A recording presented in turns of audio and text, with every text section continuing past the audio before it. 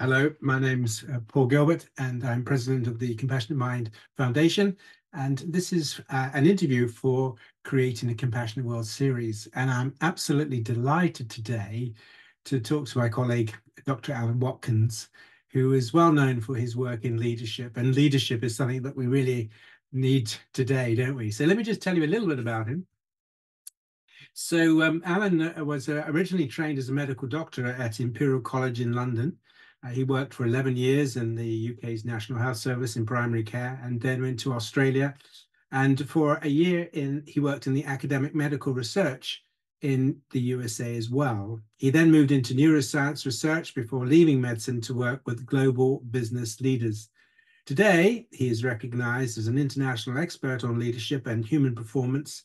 And over the years, he's acquired a broad mix of commercial, academic, scientific, and technical abilities. Over the past 24 years, he has been a coach to many top business leaders and worked with the GP Olympic squad coaches and athletes prior to London 2012 and Rio 2016. He's written 11 books, and we were just talking earlier, and tells me his most recent book that's just been published is called Reinventing Education Beyond the Knowledge Economy. So it's a great delight to talk to Alan about all kinds of things really to do with leadership and other things. But we're going to start just to ask Alan, what got you interested in leadership and compassion and being helpful to the world in general?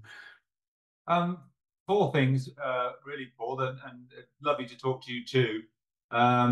First of all, the example of my mum. My mum was an incredibly compassionate individual, and so as a child, the youngest of four, growing up, I remember some early experiences. She worked with people with profound brain injury and learning difficulties, and she took me there sometimes to this unit where she worked. And I just saw her being incredibly compassionate. I mean, I didn't know it was that. I was just a kid of 7 or 8 years old. But I just picked that up from her. So there was that. And then when I was a med student, I was a practicing Buddhist for a while. So that also tuned me into the importance of compassion. And then growing up in a family which was pretty dysfunctional, and so I often say to people, I could play pain top trumps, having gone through my life. There aren't many things that you list the terrible things that could happen to anybody. I can sort of play snap with you on any of those things. So I think, having to, struggle with the pain and suffering of life caused me to reflect very deeply. I sort of discovered compassion for self and others as a way of handling that. And then, of course, training as a doctor, noodling on the difference between care, of which there is a lot in the health system, but less compassion. So care definitely exists, or even understanding the distinction between care and compassion. So I think that's kind of what kind of tuned me in from a fairly early age, that this was compassion, a really critical thing that all human beings need to understand. Yeah, that's fascinating. I mean, it's a good point you make, this distinction between care and compassion. I mean, what would you see as the key differences between those two things? I think, as you know, understanding the cause of the suffering, so just not the alleviation of symptoms. As doctors, we're often trained to do symptom removal, take away the pain, which is a caring thing to do, and not think too deeply about the underlying causes of that pain. In a medical sense, you might go to what's the condition that's causing those symptoms, but we don't tend to go beyond that. Like, okay, so what caused the condition? But I think my understanding of compassion is you've got to keep digging and keep digging. What's the real root cause of all of this? Yeah. I mean, why is it, for example, if you suffer from heart disease, do we just buy the medical narrative that it's all to do with smoking and family history and the risk factors such as they are, or do we dig a bit deeper and realize that there are many other factors that aren't spoken about by the medical profession? For example, loneliness, poor educational attainment, social isolation, all of these other things. So for me, compassion is really digging into that. It's a much more profound thing than just caring. Yeah, so I think it's a wonderful point you make, the multi-dimensional nature of suffering. Really, it's so many factors that contribute to it, and also because many animals care for their offspring, of course they do, but humans have these amazing competencies for empathy and thinking and reasoning and planning ahead and anticipating. So that's important. And you move out of medicine and then you gradually shifted it. Well, say you moved out of medicine, I know you do a lot of amazing things, like you're developing apps with HRV and how to think about how to help your own mind function better. And we can talk about that a little later, maybe. But then you got into leadership. So what interested you in getting into the study of leadership? Moving from medicine to leadership, that's quite a big step, really, isn't it? Yeah. It from the outside, it looks like a bigger step than it really was for me experiencing it. And it really came from a few things. I realized that when I was a consultant on the ward, I only had 200 people I could help. I'd have 50 patients on the ward and 115 outpatients. So only 200 souls to try and help. And I thought, well, I'll try going into general practice. And I was a GP on the Barrier Reef for a year. Uh, yeah, terrible, tough gig, right? I actually literally lived on a beautiful house on the beach. Wow. My walk to work was along the beach and into the marina. That was, as a young man, that was pretty gorgeous. But as a GP, an average GP has 2,000 people, but you learn fairly quickly that 1,800 are healthy. You don't see them. So you only see the 200 again, and it's the same 200 over and over. So as a sort of doctor in the modern health service, you can't get past 200. And so one of the reasons for leaving was for me personally, it was always about reducing human suffering at scale. And also trying to get upstream, because as you know, medical practice, you spend about, I think, 60% of all the money that you spend, or 80%, or whatever it is, a big amount in the last 6 months of your life. So, medicine fights tooth and nail right at the last moment. And that always struck me, surely we want to get upstream and try and prevent some of that damage happening. So I wanted to work at scale. I wanted to get upstream. And also, one of my 4 sons was diagnosed with autism. And so my academic salary couldn't pay for his treatment. So those 3 things sort of, came to a head. And then after sort of 11, 12 years in medicine, I basically just quit and think, well, if I move to industry, so I mean, we currently work with 100 multinational corporations. Some of these corporations have got 300,000 employees. So you improve the quality of leadership, you could directly affect 300,000 employees. If you include the family, it's 1.5, 2 million people. If you include the supply chain, it's 5 million people, where the ripples out from better leadership. So I took the view that bad leadership causes suffering. Good leadership, reduces the amount of suffering that bad leaders create. So if we can impact leaders in all these companies, we can maybe have a bigger scale effect and try and reduce suffering. So there's the relationship between what I'm doing now and when I was a doctor. It was still the reduction of human suffering, but at scale. And we do that by trying to help these leaders to wake up and grow up. So that's fascinating. So in fact, this is what I think is so important for what you do. It's the same driver. It's a compassionate driver, isn't it? The prevention of suffering, the identification of the prevention of suffering, particularly in areas where bad leaders cause it. Yeah. There's no question about that, isn't it? So it's not all about efficiency and Yeah. We're on this other agenda going. Sometimes it's very interesting is you have to work on the stuff that they think is important. yeah. Create some sense of legit. Of course, many of these people are so financially obsessed, which is part of the cause of their suffering. Is you've got to try and help them with the stuff that they think are important, build that relationship, and then hopefully over time start to help them to wake up to a broader agenda, that it's not just about money and finances and quarterly performance returns. They have a responsibility as leaders of big systems, transnational systems, to lift their people essentially. And so we hopefully help them to wake up to that, and then bring some things in that you can do to improve people's experience. Yes, I mean that's really, really important because we came through last 300 or 400 years of capitalism, industrializations, where basically workers were not really regarded as you have to worry about their physical health, let alone mental health. I mean, they were there to make money, and the dark satanic mills of Engels and all that. So it's a really important point you're making that over the last century, maybe the last 50 years, leaders have become more aware. They have responsibilities to providing quality environments for the people that work for them. And I think the point that you're making is such an important one. But still, many leaders have their sort of 19th, 18th century view that workers are just there to make money, to do the job, make money. So, I mean, how have you got on with that? I mean, how have leaders been receptive to your message that you do have a responsibility for the well-being of the people that work for you? How have they been receptive to that message? It's improving. I mean, when I started, it was almost zero. Yeah.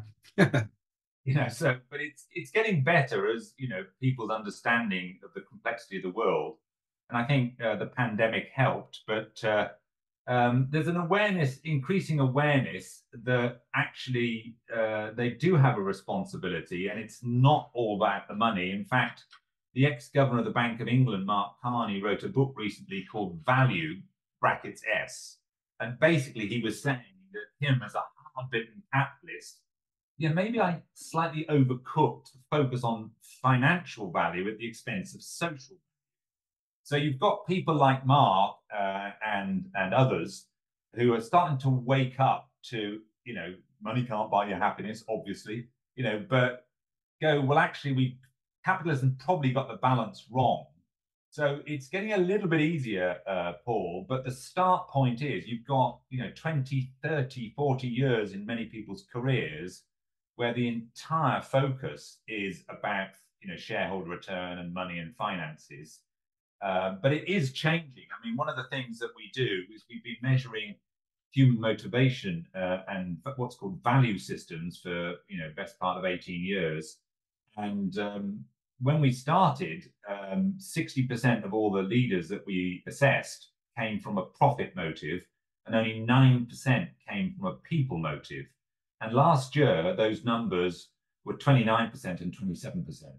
So it's converging. So things are getting better, but it's still, I mean, it's not for the faint-hearted, Paul, the work that we do. And it is tough, going in and talking to people to try and help them wake up to an agenda beyond the financial, a more human, a more compassionate agenda. It's still tough work. Yes, it's very tough work, and we find that the younger ones, the ones under 45, they often have more of a mission that they want to make money. Of course, they do, but they also want to contribute to humanity rather than But it tends to be the younger ones. I'm not sure if that's what you find as well. There's a slight effect of age, but it's really more to do with maturity, which maybe we'll come on to. Yeah. Age is a relatively blunt proxy for maturity.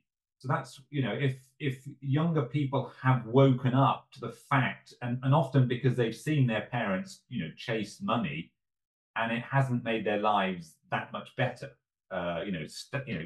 Stockpile a big pension fund or a lot of cash, and then they see their parents be a bit miserable and not really enjoying their life and working too hard and all of these things. So if that's been their experience as young adults, some of those may have woken up to the fact that there's a bit more to life than just that.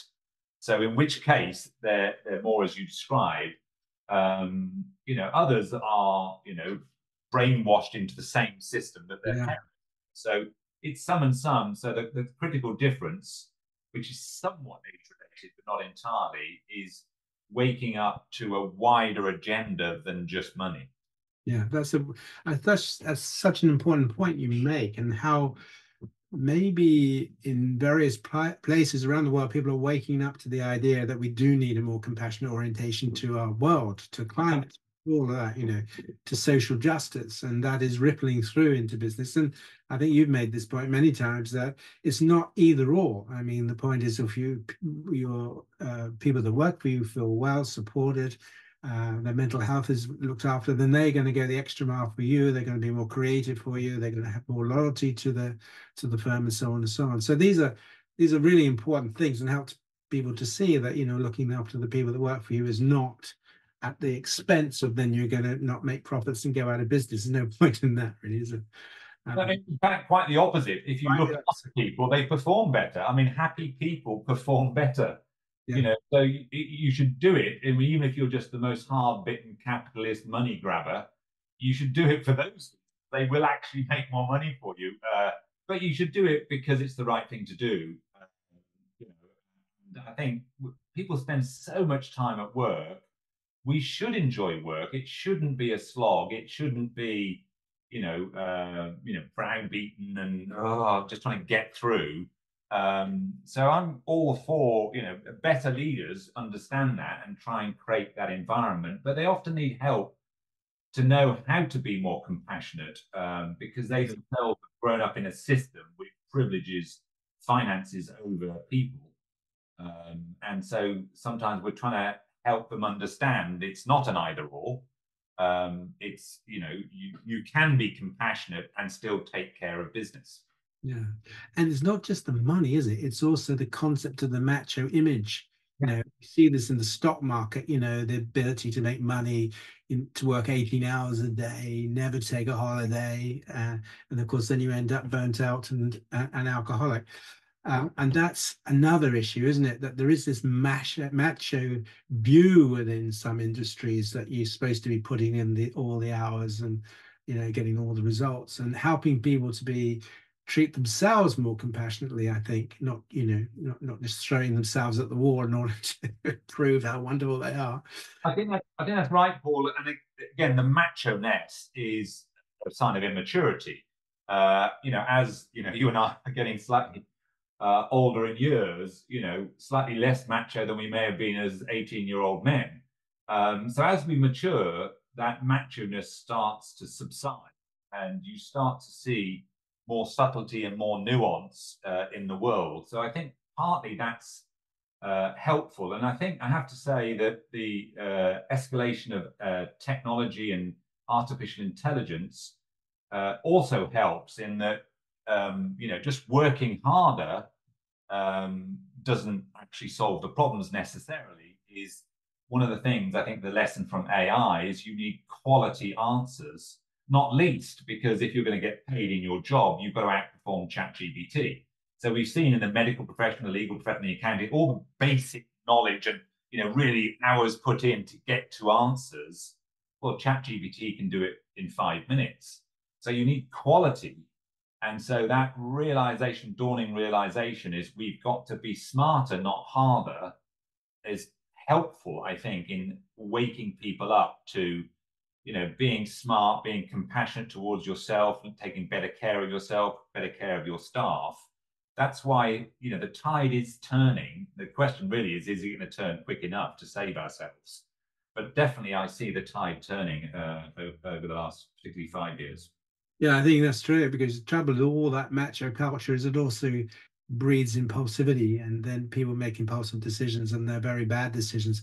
Another aspect I wonder what you think about is that there's a gradual increasing of women in industry and women leaders. It's obviously long overdue and nowhere anywhere near enough. But do you think that's had an impact of moving this slightly into a more caring orientation? I think it has, and I'm a massive supporter of that and gender parity. I mean, there's quite a good argument for many of the problems in the world are driven by testosterone or excessive maleness and macho-ness, as you described. Most of the murders, most of the crime, could be put at the more male-driven problem. And so society and male immature macho-ness is part of that whole narrative. And it was interesting in writing the book on education is if you look at how do men grow up, a lot of boys, grow up in single parent households. They don't have the father figure around. And then they go to school, from primary school up and through to secondary school. Many don't meet a male teacher. They're socialized at home by a mother, a single parent mother, and they don't meet a male teacher. So they don't have really good male role models. We have got the sports jock and the macho, you're fired kind of Alan Sugar type character. So a lot of boys grow up with a very dysfunctional view of what proper manhood looks like. And that's partly the problem, I think. And so if we can help boys to, grow up and develop particularly their emotional skills earlier. I mean, as you know, boys are socialized to suppress, repress, or deny their own emotions. Whereas for girls, it's a bit more socially acceptable to talk about feelings, and boys aren't allowed to. So there's all these sort of currents which are kind of sustaining the slower progress than we need.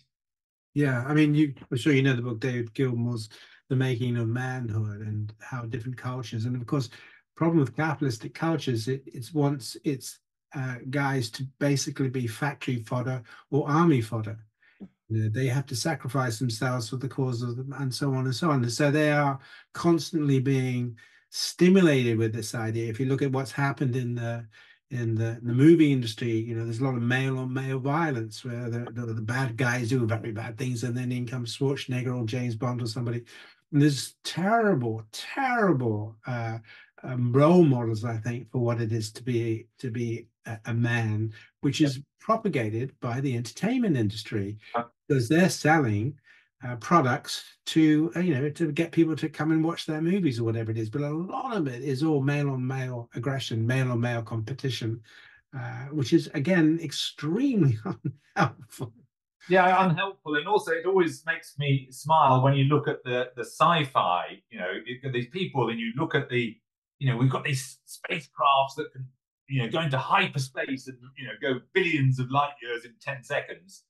And the male on male violence still exists. It's like this massive acceleration in technology, but humans are still struggling the same old nonsense, that we've been struggling. It's like, wow, all of this acceleration and futurology on the tech, nothing on the human being. Yeah. Whereas it would be lovely to see future, the reason they don't make that, it may not have enough jeopardy and entertainment value. If you saw, future beings, whether they're, humanoid or not, being incredibly compassionate towards each other, and the consequences of that would make for quite an interesting film. What would be the outcome of that? Whereas the alien movies, it's some terrible alien aggressor against the guy with a machine.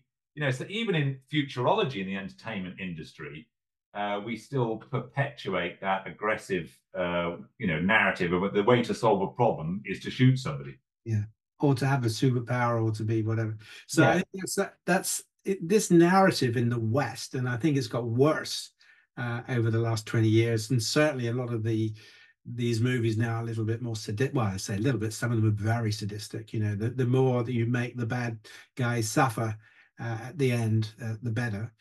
And that worries me a lot. But of course, it also has an impact on how we perceive the world. That the other, the people in the other tribe, the other group, the only way you deal with them is to get rid of them or to exterminate them or whatever. And we've seen that basic psychology all over the world. So what do we do with leaders that want to perpetuate that? In reality, they do want to exterminate the other tribe. They do think that's the way in which they're going to protect themselves and stay in power. I mean, those are leaders that are terribly dangerous to humanity. Yes, and one of the 11 books I wrote, and it came really quite often. The books I write, Paul, I get a bit irritated by something, and I end up writing a book. So this was, looking at a number of fairly obvious figures. You might better guess who they are, either in the UK or the US. Political leaders look down the barrel of a camera and lie, bold-faced lying with no shame. I mean, the ability to do that. So I wrote this book called Lie Ability, because they have this incredible ability to lie, and it makes them a liability, in my view. I wrote about, the nature of truth and the 3 types of truth, and the 7 deadly art of deception, like if you see a leader doing this. And I also wrote about the lies in business. And one of the seven lies in business is we've got to kill the competition. And that's just not true. It's a thing that business tells itself. I want to kill the competition in this sort of excessive hostility. But if you look at the evolution of living things, even bacteria, as you know, in evolutionary biology, two great leaps forward in evolutionary biology, bacteria had the planet themselves for 1 billion years. And after 1 billion years, bacteria realized, it's actually more energy efficient to collaborate than to kill each other. So these single cell bacteria started to share some cytoplasmic DNA. They put it in a library. That became the nucleus. So the first leap forward in evolutionary biology was nucleation. And then after that, they all started killing each other. These sort of single cell bacteria with a nucleus started killing each other. Again, 2nd billion years before the penny dropped for a second time, didn't we discover it's more energy efficient to collaborate than to...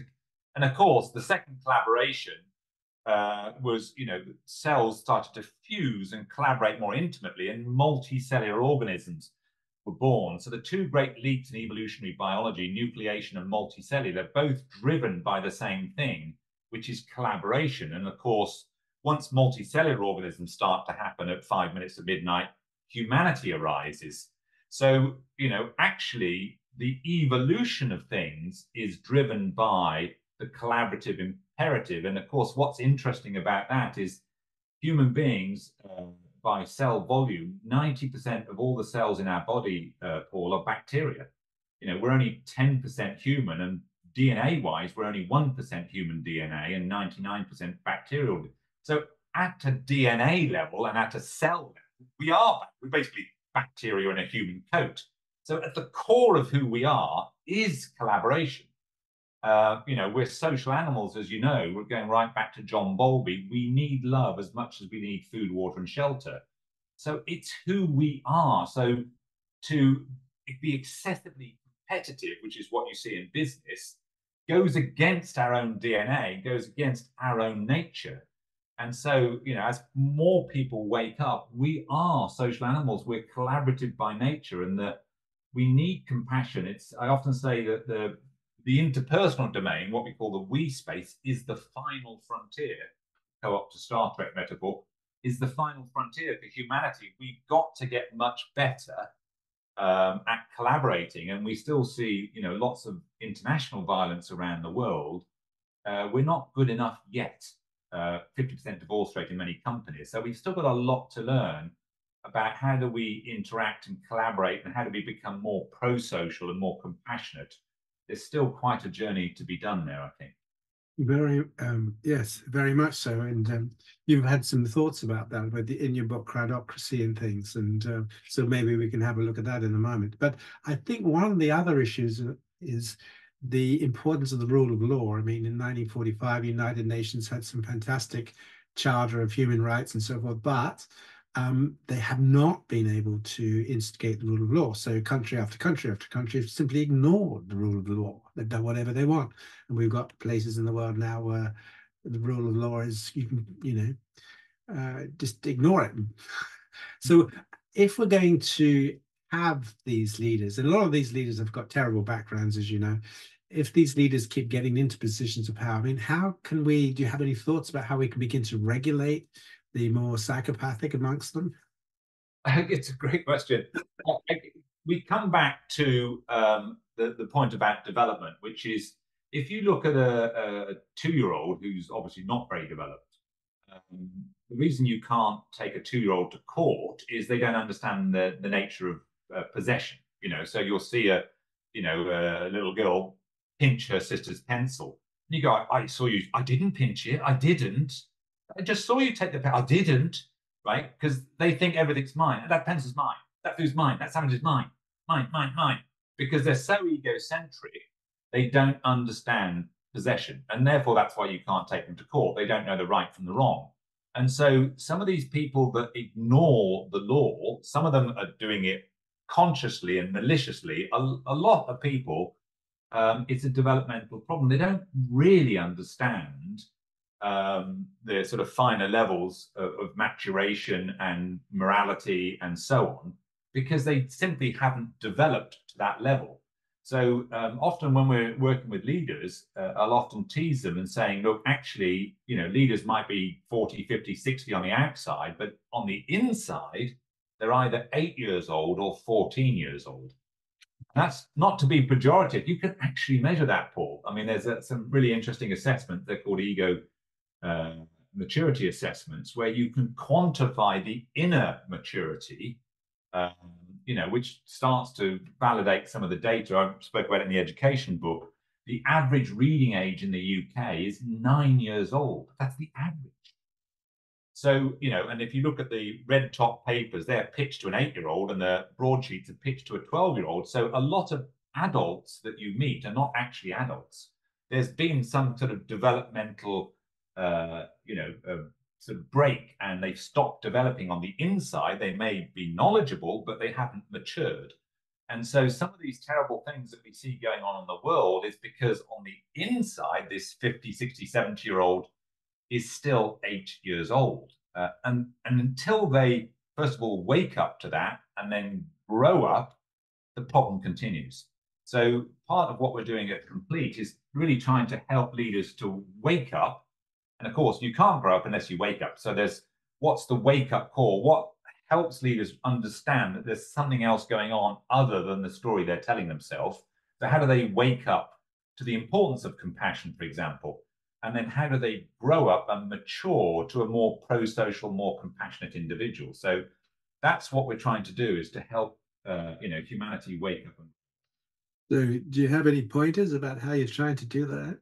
Well, the waking up, data is the best way, because what you'll see, in fairness to a lot of C-suite players, is they look around and, they seem to be the smartest person in the room, and they certainly have the most money. So in their mind, you can see there's a fairly legitimate case for saying, well, I think you'll find I'm winning here by any measure of anything. I seem to be winning. I don't need to change. I think you'll find I'm the winner here. And so if you don't bring them any data which helps sort of disrupt that view of themselves or their view of their experience, then there's no reason to change. So I remember seeing a CEO, a household name CEO a couple of years back, and we got their biology. So as a cardiologist, I'd tracked their biology for 24 hours prior to seeing this chap. And I went to see him in his office, and he spent the first 10 minutes, in a fairly, entertaining ego flourish, telling me what a genius he was. And this went on for about 10 minutes, including talking about himself in the third person, which is always slightly worrying. So he gave me 10 minutes. I just let it burn out. So he was just telling me he was God's gift to this and and all his people loved him and so on. I said, well, look, let's just assume all of that's true. I'm not going to dispute any of that. Let's assume it's correct that you are God's gift to, the corporate world. I've only really got one question if all of that's true. And he said, what's that? I said, if you're such a genius, why is your data third centile? 97% of my database has got better biology than you. Why is that the case if you're such a genius? And it literally stopped him in his tracks because he didn't have an answer to that. So the world that he saw, he was missing this bit of data, which is basically the light was blinking red, that he was about to hit the buffers, and he had no idea that that was about to happen. So I brought him this data, and that was his wake-up call. So suddenly all of his bullshit sort of faded away, and we had a real honest conversation about why was he about to run out of steam and run out of energy, and what needed to be done about that.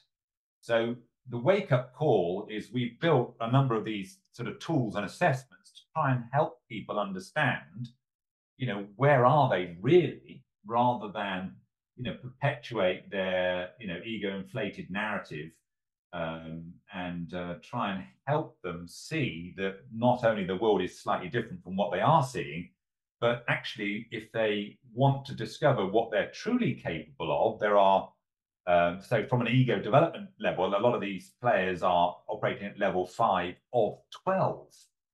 And when you tell them that, suddenly there's a curiosity. Well, because they thought they were at the top of the tree, Paul. You go, well, you're at 5 of 12. And what are those other, then, kind of almost using their desire to be the top dog as a mechanism for helping them to wake up to there are other realities, other ways of understanding yourself and other people and reality that you haven't quite unlocked yet.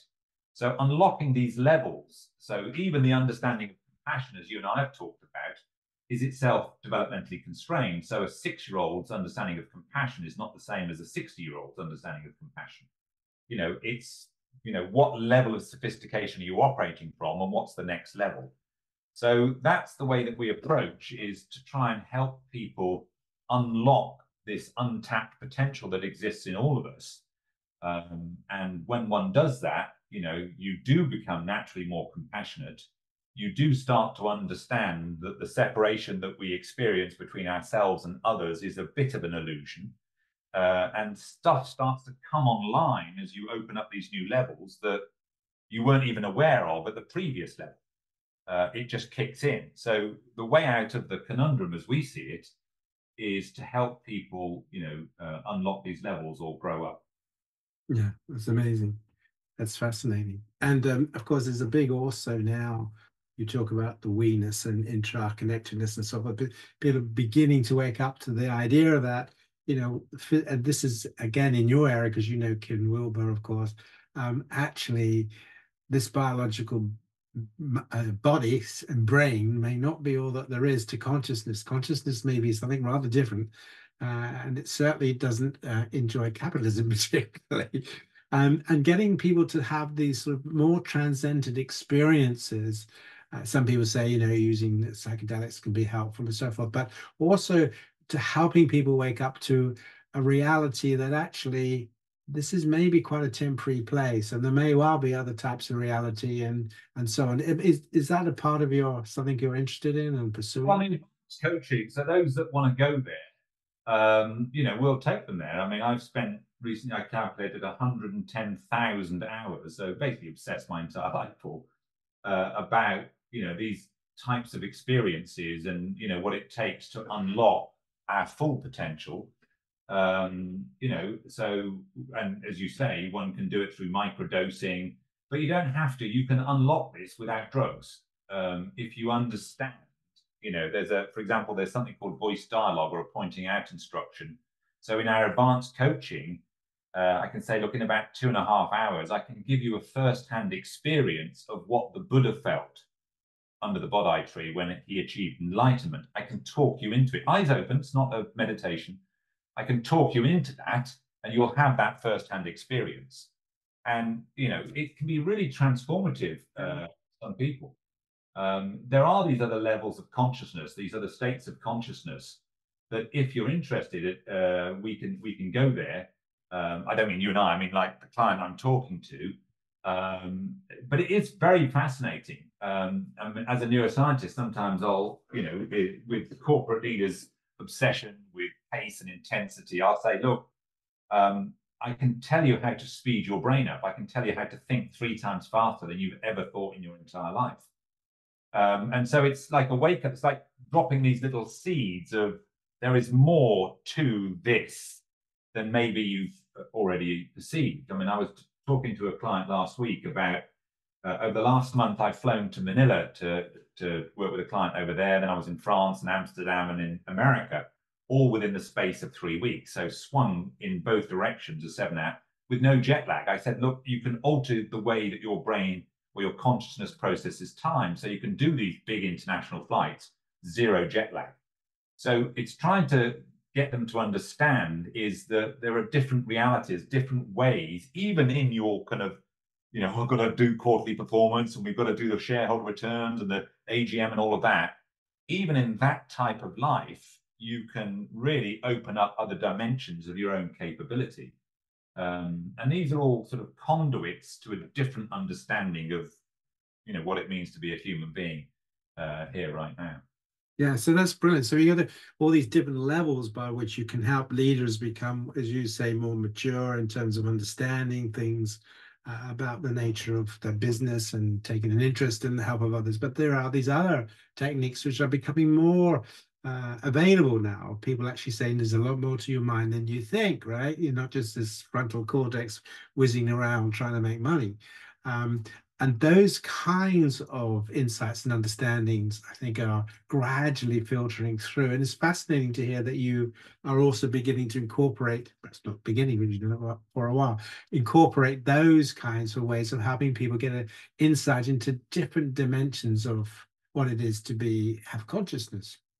Yes, we're definitely doing that, and we try to sort of demystify it all. Yeah. You know, I mean, I'm essentially a scientist at heart, so really schooled in the nature of data and what works. And you know, often I've read all these thousands of books on leadership and human consciousness and all of those things, and you know, trying to distill it down to some non-denominational, simple things that people can do every day that can truly transform their experience as a human being. And a big part of that is this understanding of non-separation, you know, and therefore, in many ways, that's a route to a more compassionate self and others. Is, you know, one of the reasons we maybe are unpleasant to other people is we think they're separate from us. So there's this sort of lovely metaphor of the hand, you know, where if I see myself as this thumb, I look across the divide and see you as this finger, separate from me, the thumb. And so you look back and see yourself as separate from me. But of course, we don't realize we're both connected at the hand. Once we kind of understand that, that's why mahalo, as the Hawaiians would say, it's this sense of non-separation. Why would I seek an excessive competitive advantage? Why would the thumb seek to damage the finger? Because it then damages the hand. So when we understand this, it's a smaller step to take a more compassionate view towards the other, because we are connected. And so that understanding of non-separation, that understanding of connection, can have a profound difference to how you orientate to yourself, to everybody around you, certainly to your staff and your customers. But I've never seen that one. I like that one. I'm going to use that one. I've never seen that one before. That's fantastic. Yeah. So I think what's interesting, I think, about coming to compassionate leadership is this understanding there are so many different ways in which we can think about compassion, but also which we can experience compassion. And the point that you're making is an important one, because yeah, you can experience compassion by, developing your vagal nerve and oxytocin and all the rest of it. But some of that is bounded, because we know oxytocin it's not really a love hormone, because it'll make you more aggressive to outsiders and so on and so on. But when you have this other dimension, which isn't dependent upon oxytocin and frontal cortex and vagal nerve, which is this ability to have this sense of interconnectedness of consciousness itself, that's a very different game. And as you say, that's a very different entry into compassion, and helping leaders beginning to get some sense of that. I think it's important. It's not just about training the vagus nerve. It is actually helping them to see that as leaders, they need to have a little bit more insight about what it is to be a conscious being. Yeah, and exactly, because it's responsibility. I mean, thousands of people up to you, and they want to see. I mean, people want to see an inspiring, not exhausted, angry, frustrated individual. They want to see somebody inspiring who has more insight, who can see a bigger picture. And of course, we have a crisis of leadership on the planet, which is partly why I left medicine, to say, well, look, actually, if we don't get better quality leadership in our main power systems of the planet, which is big business, I honestly think big business is the only mechanism that can save the future of humanity, because it's transnational. Governments take a national view, so they'll often try and privilege their citizens at the expense of other citizens. So they see themselves as separate, whereas business is transnational. So they have to take a broader view. And also it's pretty pragmatic. Things have to produce some positive return.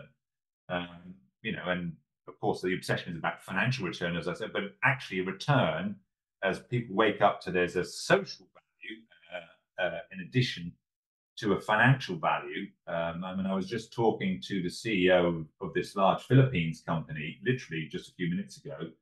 And they're a family-run business, and they genuinely care about lifting, the Philippine society. But it's not understood by the community. They're seen as elitist, which isn't really true, even though they're significant and obviously as a family very rich, but they genuinely care about lifting society. So if we can cultivate more of that through business rather than government, I think business is the way that we're going to get an understanding, a more compassionate understanding of this sort of non-separation, then I think we've got half a chance. And it's quite urgent if you look at climate change or any of the other wicked problems in the world. We've created many, many problems for ourselves: affordable healthcare, criminal justice, education, which I just wrote about, politics. A lot of these complex systems aren't really working very well. And so, actually, I think another thing that business has to contribute is to provide some leadership in the world. And so, again, that's why, I get out of bed every day and see if we can help with that. Yes, and that reminds me, because you've got a lot of had some interesting ideas about this idea of wicked problems because of the nature, the four levels of a wicked problem, and so on and so on. I mean, it's such an important way of thinking, isn't it? These ideas of how these problems become so difficult to solve because they sort of feed back in on themselves. So what are your thoughts about that? I mean, do you feel that leaders are beginning to understand this interconnectedness, that, business is itself an interconnected pursuit and so on? Well, I think they're beginning to understand it's got more complicated than they first thought. And it's getting more complex, the sort of Moore's law and the exponential nature of change. Things are speeding up, and pretty much every business is struggling with that pace of change and that increasing complexity. And that's often driving them to, wonder about other ways of dealing, because, the smart ones have realized working harder is not the answer. And so it's creating a greater receptivity about, well, what other ways could I approach this? How else could I do this? Because just flogging myself to frustration and heart attack that you talked about earlier is clearly not the answer. And so in that struggle and that pain, there's a certain amount of receptivity. So one of the books I wrote was about the nature of change, called Step Change, the 4 phases, 12 steps of change. And of course, step 2 is challenge the reality, the wake-up call, or the pain. So sadly, most people don't change unless they're in some degree of discomfort. But as Joseph Campbell said, that moment of pain is really a call to adventure. Now, a lot of people, when they're feeling the pain, they don't realize it's the call to adventure. They're just in pain, so they'll anesthetize with drugs and alcohol or distractions of various sorts. But if you can lean into that, then actually it's a stimulus for change, for doing something different in order to get out of that pain. So most people, if they keep self-dosing with drugs and alcohol or distraction, at some point, hopefully, the penny drops. Is none of that really solves the problem. So you can get wasted or drugged out, but it doesn't solve the problem. When you recover from your hangover, your drug overdose, the problem's still there. It solves nothing really, and neither does the distraction. So eventually, you have to change yourself. That's the nature of it. And so increasingly, people beginning to realize that this maybe testosterone-fueled, macho, immature stance of, self-benefit over other benefit actually isn't delivering. So maybe I need to, change the way I think about myself and other people. So, as the world speeds up, gets more complicated, more problems, then the increase in pain that creates, paradoxically, is spawning, an increasing number of people waking up and breaking through to a different way of thinking. Yes, I mean, that is absolutely the essential element, isn't it? Waking up and breaking through to a different level of thinking and experiencing the world, really. And I think that's, the work that you do is a major contributor to that. So we've talked quite a lot about, how you got into interested leader and all the different dimensions that you've been involved with in helping leaders all the way through the practical, all the way through to the more, conscious based, waking up to the reality of what it is to be a conscious being. So, we're coming to the end now of, it's been a fascinating hour. What do you see as the challenges for you personally and the challenges for us in bringing compassionate leadership, more compassionate leadership into the world? I think for me personally, Paul, it's, the maintenance of the desire to continue to help. Because as I said earlier on, we've been at it 20 years this year, working in the business, my wife and I, trying to get the message out that actually, there is a more compassionate way of proceeding. And so at a personal level, we're not getting any younger. And so to keep at it.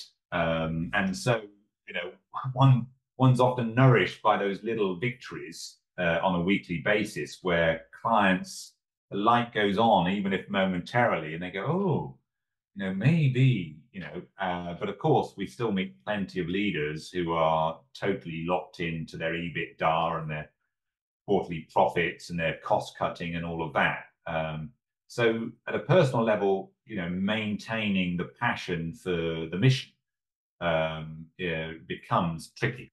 But I think from a work level, having gone for 20 years and tested all these things to help people wake up and grow up, we're pretty convinced that they actually do help individuals wake up and grow up and discover their own potential and this fascinating journey of what's possible for themselves.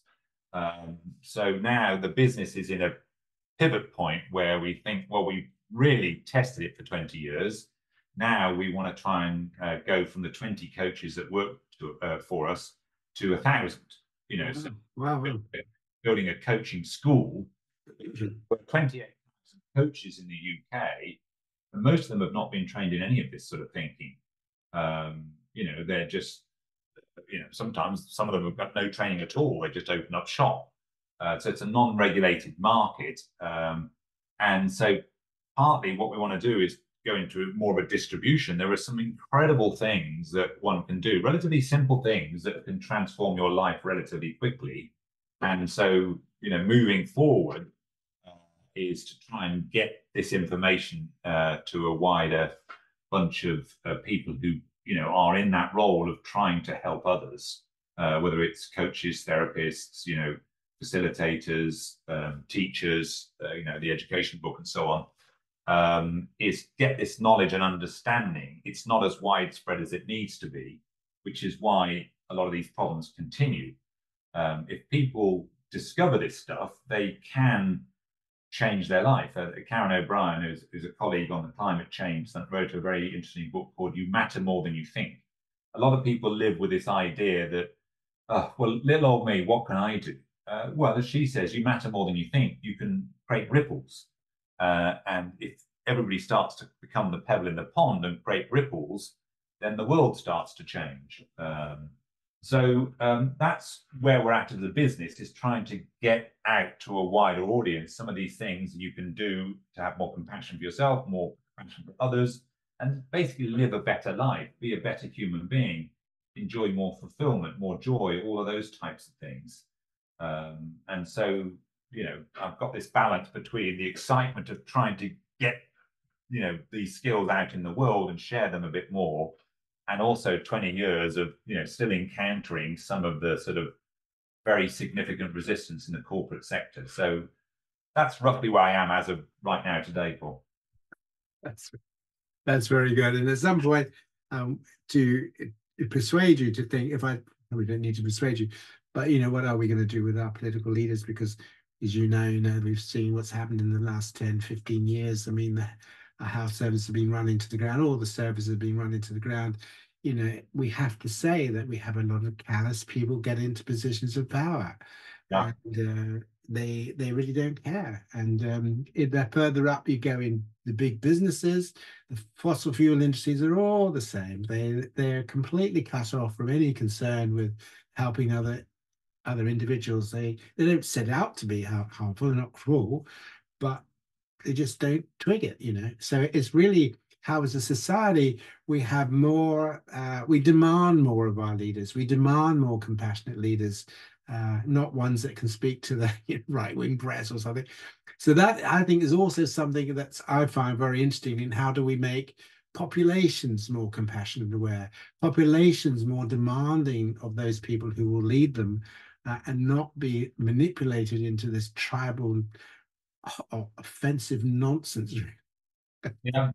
Well, I think we're going to get the story out more widely and actually, tell a positive, this is where joy and fulfillment and the things that are available to any of us, this is where that actually exists. I mean, I've coached, quite a few billionaires, and a lot of them are pretty miserable.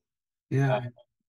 And so, but they're trapped in this system, with this immaturity inside of them, in a brainwashed view of reality that they often don't realize that that's what they're operating with. And so, that's kind of, in many ways, what's kept me going. And I think if we can help people unlock some of that within their own life, and each of those people become an agent of change themselves, then ripples could become ripples and ripples. And I think that's two mechanisms of shifting society, is that grassroots rippling, but also in the work that we do as a business, is that top down into the power structures. If you can wake up enough of these leaders, and we're certainly not able to wake up all of them, but if you can wake up enough of them and start to create that shift, then I think we have a chance not only of resolving a lot of these wicked issues, education, criminal justice, affordable healthcare, climate change, all of these things that we've made a mess of, then humanity has half a chance. But without that, getting to those guys who still have the power and the grassroots, then, the future looks bleak for humanity. But I'm still an optimist. I think the main cause of optimism, despite all the stuff that you describe in the world, which I agree with, I'm still an optimist because largely the pace of change is so significant and rapid. When it happens, the question is, will it happen early enough to save the future of humanity? And I think that it's finely balanced right at this point. But I still remain optimistic. I mean, why not? I mean, I could be a pessimist, but it doesn't help. So you have to be optimistic, I think. I mean, I generally am optimistic. You have to be optimistic that actually it will change in time. Yes, yes. And the point, we didn't get into it too much, but the point that you made about AI, it's going to be radical. It's going to be radical for business. Business will not be as it is, 50 years from now. And there's a whole lot of issues about, what will people do for work? What will they do for making a claim on resources, and so on and so on. So those are huge, huge issues for, business leaders and political leaders. AI is one of the greatest challenges to the way we live, But maybe it's book 12. I'm just starting the planning with that one. Because again, it's very interesting on the AI front. People telling me this Armageddon story because they've seen Skynet and the Terminator and all of that. And a lot of commentators are telling that story. AI is going to take over, it's going to kill all jobs, it's going to even kill all of humanity and so on. I actually have a different view to that. I'm, again, optimistic that one can create I mean, AI is us. I mean, we're the builders of AI. So it's nothing separate from us. So if we understand what we're building and, we're mature, if you've got white supremacists doing the coding, you shouldn't be surprised if you get white supremacist code. But if you've got the Dalai Lama doing the coding, you get a different sort of code. So if we can grow up, we create different AI. And actually, the book I'm about to start writing is the synergy between human development and AI development, and how it helps each other. So that's the story I'm about to write about in book 12. Well, I think that's a wonderful point to finish on, because what it says is really AI, it's all about motivation. If your motivation is compassionate, to live to be helpful, to help to be helpful to humanity, it's going to be great. If it's all about competitiveness and how to screw everybody else apart from your own business or so, it is not going to be so helpful. So I think that's where we leave it, isn't it? Motivation is the key to everything. Compassionate motivation, live to be helpful, not harmful. Alan, it's been a delight talking with you, and look forward to talking to you again in the future. And good luck with your new book. I shall look forward to reading it on your thoughts on AI, because you've always got wonderful thoughts on all kinds of things. So thank you so much for being part of a Create a Compassionate World series. Thank you for having me on, Paul. It's a pleasure.